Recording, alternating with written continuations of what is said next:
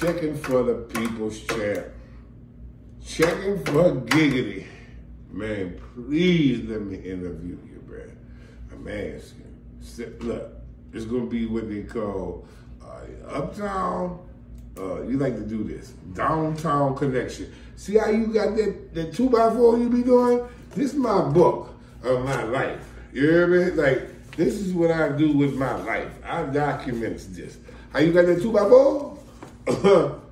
For sure. 7 more. We right here with the book. But guess what? Well, I got a few questions for you. They're going to be simple.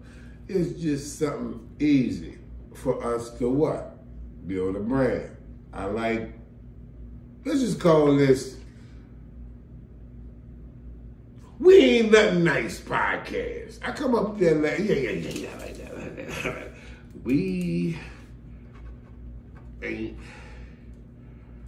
nothing nice. You know, they said that the hood. In that name, I love all the sayings you do. You heard me? I mean, come on, bro. We come from the same round of ways. I'm from downtown. You from uptown. Guess what?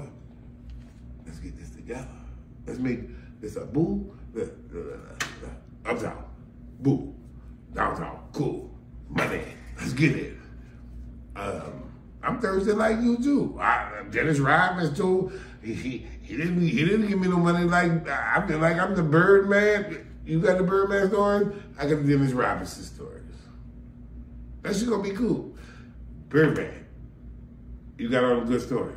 Dennis Robinson. I went on everywhere around the world. I know you was locked up, but I wasn't. So it's like we got a real good thing that we can mesh and go together. Shout out to what? New Orleans. Shout out to all the not-for-profits in New Orleans. Your not-for-profit. I heard you were about the third wall. But can we do something for that second wall? You hear me? I don't have no gifts given to me, thank you, Lord, but I wish somebody send me something to wear because I'm tired of printing and spending my own money.